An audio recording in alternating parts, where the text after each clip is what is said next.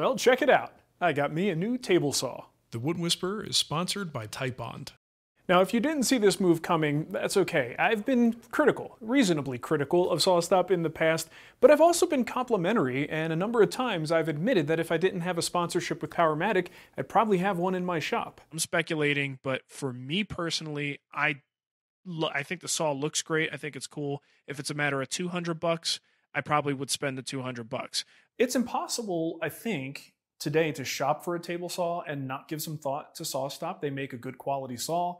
And the technology they have, obviously, they've got kind of a lock on it. So if you want that safety feature, you don't really have any other choices. Now, I'm in a unique situation here because I am sponsored by Powermatic. I don't even consider Sawstop to be on my menu of options because of my sponsorship relationship. I think Sawstop is a great technology, and I think anyone getting into the market right now or getting into the craft right now probably should be looking at Sawstop as a top contender for their table saw. It would be nice to have the safety feature, especially since I have an employee now, which kind of changes my thoughts on risk and things like that. When it's only me, it's a different story. But understand that I've got a working relationship with Powermatic, and it would be really stupid of me to get a Sawstop. Maybe that's why I lost the sponsorship. Anyway, what I wanted to do today is give you my first impressions of this saw as a nearly 20-year user exclusively of Powermatic table saws. And let me be perfectly clear here, I didn't get rid of the PM2000 because it was a bad saw or that this is significantly better. I got rid of it because I wanted this new safety feature, but also because Powermatic is no longer a sponsor. So if you want more information on that, I did a video explaining the situation. I'll put a link in the description for you. So the model I went with is the 36-inch 3-horsepower PCS. The first thing you might be wondering is, why did I go 36 instead of the full 52? Well, the way that I break down sheet goods is usually with a track saw. So by the time I even get over here, my pieces are small enough that they're very easy to manage on a 36-inch table. And furthermore, a 52-inch table generally winds up just being a place to collect a bunch of crap. And I don't need any more of those than I already have. The other thing is I have more space now around the saw, which gives me more flexibility, more room for my walkways, and additionally, it just saves money. It's material that doesn't need to be there, so why spend the extra money on it? Now, Sawstop also makes an industrial line, that's their ICS saw. So why didn't I go with that? Well, I originally did. When I first caught wind of the whole sponsorship thing changing over, I placed an order for the ICS. That was back in October, around Halloween, roughly. And unfortunately, just with regular manufacturing delays that across the board everybody is experiencing now, plus, I think they had a recall on a particular part. It was just taking forever. It was mid-January, and I just kind of wanted to move forward with this. So doing a little more research, I kind of decided that the PCS would probably be enough for me. I mean, in reality, even a PM2000, that's more comparable to the ICS line, I think, and that's overkill. The PM2000 is definitely overkill for the kind of woodworking that I do.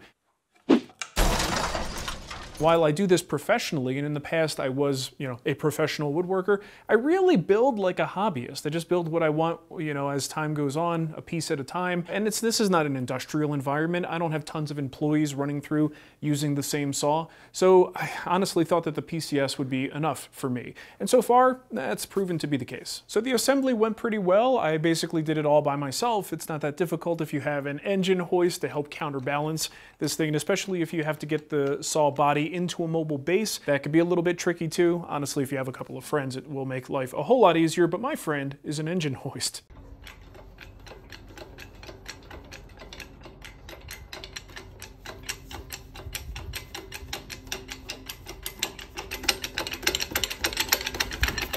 Now, speaking of that mobile base, the industrial mobile base is pretty darn good. It's basically just a hydraulic system with big old casters on there. You just give it a couple of pumps, and this thing is up and moving around, and you can lower it back down. Real nice. Now, one of the great features of the PM2000 was the integrated mobile system. So basically there's a set of casters inside, you turn the wheel a few thousand times, and eventually it will lift you just a little bit off the ground. It wasn't perfect, mine certainly wasn't perfect, but it worked and it got the job done, and it's not there. And I mean, in a setup like mine, I don't have to move the saw often, but when I do, it's nice to have a system in place. So when I'm not using it, it's also nice to not see anything, right? So of course, the mobile base here works really well saw. It rides even better than the PM2000's integrated system did, but it's also much more noticeable. It's extra, meat and stuff around the saw. If you want to do a cabinet in here, you have to consider what you're going to do so that you don't interfere with this mobile base system. But that said, it's a great mobile base, but it's taking up a little bit more real estate. Now this extension table here is made of lightweight materials. It doesn't have a lot of weight to it. So having really big, thick, heavy legs on this extension, I could see why they went with these sort of anemic looking legs. They're very spindly and small, but I don't even know that you would need this on this size saw. You probably could go without this. But they're here, they do their job. They just look a little bit tiny. So as I proceeded with the unboxing of the parts, I did notice a few things were, lighter duty than I was used to with the PM2000. For instance, the rails seemed like they were made with a thinner gauge material. They were just overall lighter, both the front and the rear rail. The table itself is a little bit smaller, not a huge amount, but it's definitely a little bit smaller. And the knobs down here and on the side, the little locking mechanism there is a plastic knob, and on the PM2000 it's metal. Not a big deal, but it's just something I noticed. That said, everything else on this was surprisingly on par, if not maybe a little bit better than the PM2000. So it was a little bit of a give and take. Now the assembly was pretty straightforward. I've done a number of table saws over the years, so none of it was new to me, but I was always anxious to see, do the instructions live up to the hype? I've always heard how great Sawstop's instructions are, and it is good. They've got like a hard poster that you could follow with a step-by-step. It's got color-coded hardware blister packs so that you know exactly which components you're using at which part of the assembly process. And the manual itself, it's thick, it's beefy. There's a lot of extra information in there, not just about the braking system and how to live with that, but also, like diagrams for add-ons that you might want to add to the table saw and push sticks and things along those lines. It's very hobbyist friendly. I don't mean that to be insulting in any way, but companies that make products for hobbyists tend to make them a little bit more user-friendly. There's a little more hand-holding there, whereas companies that make things for industry generally will give you a very light manual with very little detail because you should know what to do with it, right? But Sawstop kind of has their toes in both arenas, but they definitely are favoring the hobbyist by giving you so much information, and frankly, that is appreciated. As for calibration, that actually went pretty well. My table was nice and flat, flat enough for anything I'm going to use it for. And then the union here between the main table and the cast iron extensions, I don't really have any big discrepancies there to speak of. So everything went pretty well. Even the blade being parallel to the slot, that was slightly off and needed some adjustment. But oh my gosh, did they come up with a great system for making that adjustment. Now this is almost impossible to film in a meaningful way, but let me explain it this way. On most saws, you could loosen the top with, at least 4 bolts, and then you're usually using something like a dead blow hammer and tapping on it, checking, tapping, checking, tightening it down, then everything shifts again, and then you have to loosen it again. It can be a nightmare to get that slot parallel to the blade. On this system, they came up with a way of using sort of set screws that actually move the trunnion bar that's in the back. So you loosen the top, and then you could take a little away from one screw and add a little on the other side. So you're actually pushing it one way or the other with a controlled motion and a quantifiable motion, right? So if you turn it a little bit, tighten everything down and check it and it's still a little bit off, well, then you can go back and actually turn it just a little bit more and move it back and forth. I've never seen anyone do it like that, and I've heard people complain about once you set it down, it will shift a little bit. I personally did not experience that. Once I had the setting that I liked, tightened my bolts down on the main table, and everything's been great since then. So kudos on coming up with a very user-friendly adjustment system that's usually anything but user-friendly. Now, regarding the fence, I know a lot of people complain about the bolts. Every time you have a bolt connecting the face, you end up with a dip or a valley there. And that was certainly the case on my old Powermatic. They have that like ultra high molecular weight plastic as their fence face, and every place you've got one of those bolts, you could look for a nice dip there. That said, I really didn't see that on mine. The funny thing is when you take the face off, yeah, crooked as a dog's hind leg, as my stepdad would say. So I did wind up swapping mine out for an aluminum extrusion. More on that. It was really the very super cool tools fence that got me into this whole extrusion thing, and I really like having the T-tracks. I will have a video coming up. Some of these upgrades that you'll see here, we'll have more information on those in the future. But I did want to say that my fence was pretty darn straight and flat to begin with, and I didn't really have any major problems with it. I just wanted more functionality out of the fence. Now, one of my favorite features of this saw so far is the way that the fence works. Right, so you can see I've got very smooth motion side to side, and very little slop. And that slop typically translates to, as you're moving it across, you find a setting on the viewfinder, then you tighten the handle down and it corrects. Right? Almost every Biesemeyer style, T-square style fence like this that I've ever used has at least some of that, and it's kind of a pain in the butt if you're really trying to sneak up on a setting. As you go to tighten it down, you find out what the real setting is. They have come up with a system here that's actually really cool. Now normally we adjust that setting on a saw with a couple of screws that push out some pads on the underside here. So as you tighten it up, this moves this way and it rides up against the rail a little bit more snug. But the problem is, by the time you get some of that backlash out of there, once it's riding a little bit more tight in there, it actually goes to being too tight. And then you can't move it easily, although you've removed the slop, right? So it's kind of a catch-22. In this case, Sawstop has added some additional pads. These pads here on the front, actually as you adjust and first install this rail, part of that process is setting the spacing between the front bracket and this piece of plastic here. So if you get it set just right and then fine-tune with these other pads here, you can get this sucker riding left and right with almost no slop. Now, I don't think this is something that has to be unique to Sawstop, by the way. You could buy this type of plastic material with an adhesive back, and you could probably install these on any style fence.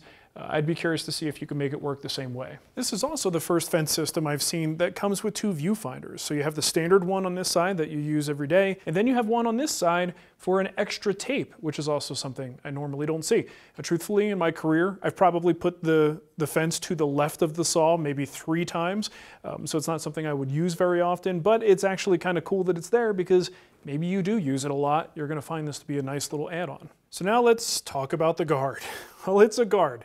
It's going to do what guards do. It's going to obstruct your view and get in your way, but it's going to protect your fingers. And this one, as far as guards go, is pretty well designed. They made it very easy to remove. You just loosen that handle there and then yank up on it. Just as easy to put in place if you want to switch to the riving knife. It's all very easy to work with, and they've given a whole lot of thought to the dust collection on this thing, which is really appreciated. Now, if you've watched my videos in the past, you've probably seen that what I typically use is a riving knife and an overarm guard. The reality is, how often was that guard down?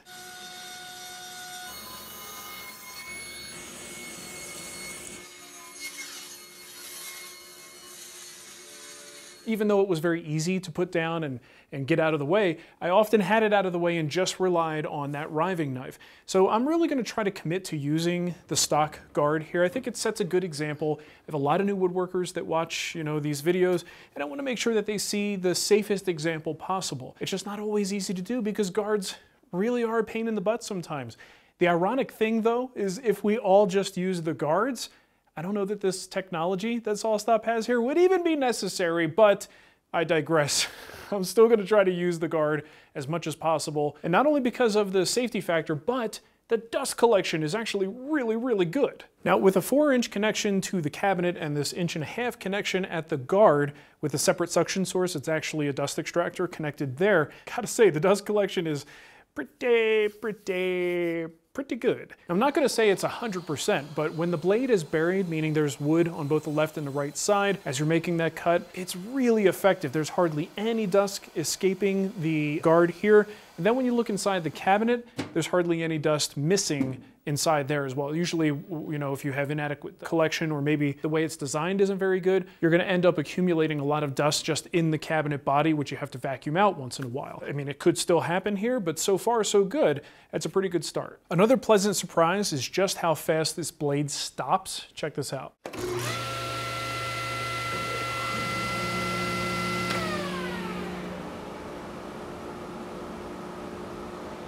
So why is that important, that the blade stops fast? Well, you'd be surprised to find out just how many injuries take place after a tool has been turned off. It's almost like something gets turned off in our brains. We turn a tool off, we assume it's off, right? So then you go to reach for an offcut, or maybe there's dust and you're kind of whooshing it out of the way with your hand, which is a really goofy thing to do. But people do it all the time. As a woodworking instructor, when I am teaching beginners in person, it's one of the things I'm always looking for and making sure I tell them ahead of time is like, don't grab the offcut. Don't whoosh away. Use your breath to blow dust out of the way. Don't use your hands. These are all things that can really hurt you literally, if the blade is still spinning. So the sooner these things stop, the safer they're going to be. Now overall, performance-wise, I've got no complaints so far. I'm only 2 projects in. My current project is a lot of plywood, so it's not really asking too much of the saw, but I don't have anything to complain about at this point. I haven't seen any warning signs. Anytime I've cut solid wood and thicker solid wood, I haven't heard any complaints from the saw. You know, there are projects that I'll be doing in the future which work with, you know, more dense species, thicker species. We'll see how that goes. Just haven't gotten there yet. So far, so good. Now, of course, you can't really talk about Sawstop thoroughly without talking about the brake system.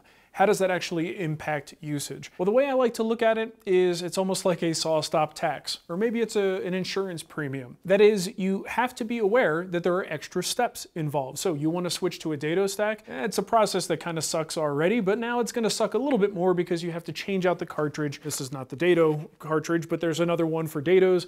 Pop that in there, make a slight adjustment to the height to get that height just right between the blade and the brake itself, and then you're good to go. It's just a few more minutes, right? So it's not that big of a deal, but it's an additional bit of extra work. You also have to be prepared for the possibility of accidental activations. If you have really moist wood, if you're cutting materials that the instruction manual told you not to cut, if you accidentally hit the blade with your miter gauge, that aluminum fence, and your hands touching that aluminum, it's going to set it off. I see that all the time in the Sawstop Facebook group. It's almost a rite of passage. I hope it doesn't happen to me, but you never know. But I consider that to be the Sawstop tax, right? So if you want this safety feature, there are a few more things you have to be aware of. There are a few more things you're going to have to do, and there may be additional expenses should you accidentally activate it. But that's user error, so it's, you know, you can't blame Sawstop for that. It's just the way that the system works. Keep in mind with this system, you can't use every dado stack that's out there. They have specific recommendations for that, and you can't use every standard blade that's out there. They recommend certain types of blades that are more effective with the braking system. So there's a few more things to be concerned about. All right, so that pretty much sums up my first impressions with this saw. I don't know that I'm gonna do a follow-up unless I have some, you know, new discoveries, things I really don't like about it that I need to tell people about. Don't think there's a need for any kind of in-depth review.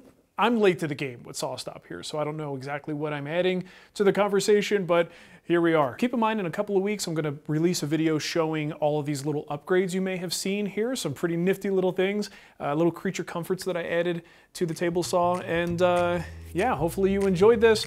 Thanks for watching, and I'll see you next time.